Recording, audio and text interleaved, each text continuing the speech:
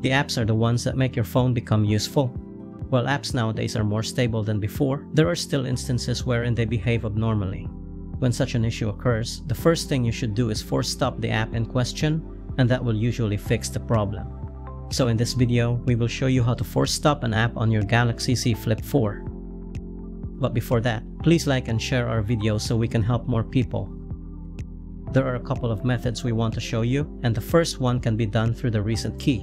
To do that, tap the recent key beside the home key. Doing so will show you the list of apps you recently used. If the app you want to stop is among these apps, then you can just swipe up on it to close it. You can also just tap Close All to force stop all the recent apps at once.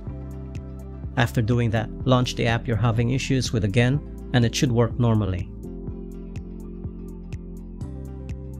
The other method that you also need to learn is a bit complicated, but it's very easy to follow.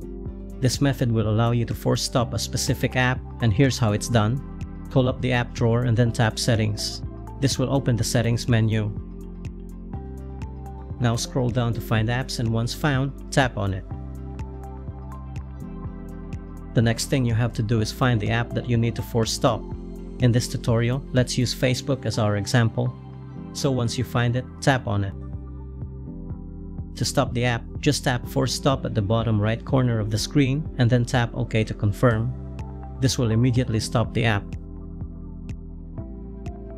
You can do the same steps to other apps as well. So the next time you're having problems while using your apps, use one of these procedures to fix whatever issues you're experiencing.